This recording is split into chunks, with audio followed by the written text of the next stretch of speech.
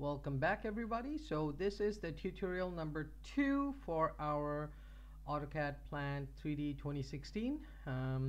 So in this video we're going to make a grid, a simple grid, so we can add some structural material and some equipment and go from there. Okay, so the first thing we're going to do, I'm going to point out that make sure you're on the 3D piping environment. So as I've shown on the last video, right over here where my mouse pointer is, you can click on that little down arrow thing and choose the environment that you like. 3D piping is the right environment, and most of our structural thing we're going to and the equipments too, we're gonna add it through the structure palette here. If you click on the structure, and you'd see these are pretty much the options we're gonna use. Okay, so actually before we do that, we should also create bunch layers, because in AutoCAD you put each of the objects of similar types into their own layer, which makes selection and viewing a lot easier than putting them all into one structure. And anything you draw on the zero layer is not going to be visible if you print. Okay, so the first thing we're going to do, under structure, click on layer properties, which should pop up this, well, not a little window, but a window nonetheless. Okay,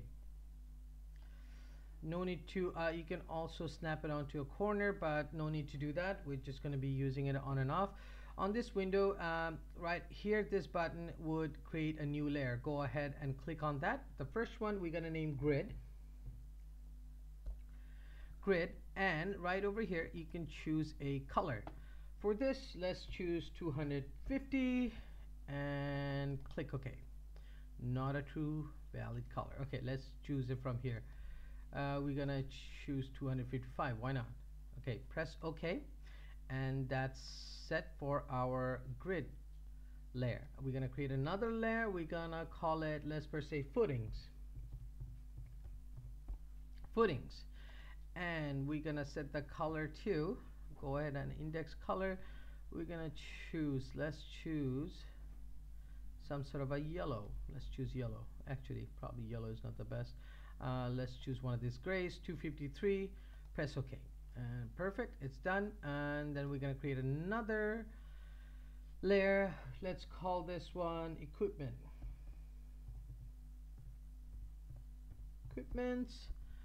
and let's set the color to some sort of orange, maybe a little darker orange, or maybe lighter orange. Okay, let's create that color 41. Press OK. Gonna create another layer. We're going to call this structure, S-T-R-U-C-T-U-R-E, structure, and let's color this let's color this blue. Okay, and then we're going to press OK, and then we should create another layer here. Let's call that one, we got grid, footing, equipment, structure. I think that's all we need right now. So I'm just going to delete this one. So by right clicking it and delete layer.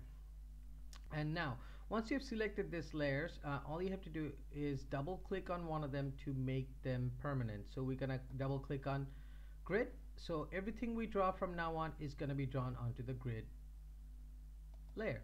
You can also change that by going back to the structure palette, and under the layers section you can just choose which one of these layers do you want to be. I can choose footing. We'll go to footing and choose grid. We'll be in grid. Okay, so make sure your view is SW isometric, and now we're going to press the grid button under the parts section of structure palette. Okay, so grid. As you can see, this little pop-up menu thing shows up. So what we're going to do here, we're going to see on the axis value. So on the local x-axis, you can see local x-axis, we're going to have grid line at 0, at 4,000, so for 4 meter, 8,000 and 12,000 meters. So we're gonna have three little sections there. So on the Y, local Y, this direction, we're going to have a grade line at 0. We're going to have it at 4,000 and 8,000. So there will be two sections there. And on our Z direction, we're gonna have one at 0 and one at 500 and one at 8,500. So 500 is just for like, you know, off the ground, and then 8 meter is gonna be the height of our platform.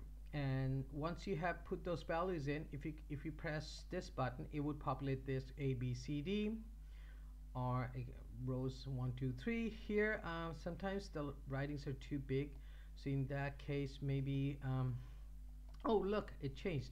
So let's just keep it as is, and you can also choose the font size of the grid notification. It's not going to print or anything, it's just going to show up like so. Okay, let's go ahead and click create, and we can see we're very much zoomed in. Now we have our nice little grid going on. So if you were to choose the orbit function, as you can see, now we can orbit around our grid. So for working, usually if you're in, oh, let's press escape to get out of there. If you're in SW isometric view, as you can see, sometimes it's hard to select this line or snap onto this point because it coincides with a bunch of other points. So what I always do is select my orbit option and kind of set it up just a little bit so all those points and intersections can be selected now, which is a godsend really. Okay, so let's press escape to get out of there, and today I'm just going to stop there, and so see you guys on the next video.